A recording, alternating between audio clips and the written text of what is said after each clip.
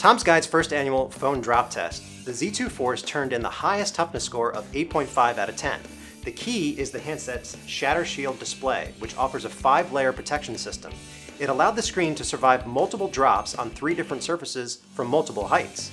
The shatterproof display just wouldn't break, even after dropping it on concrete right on its face. We saw only nicks on the aluminum frame.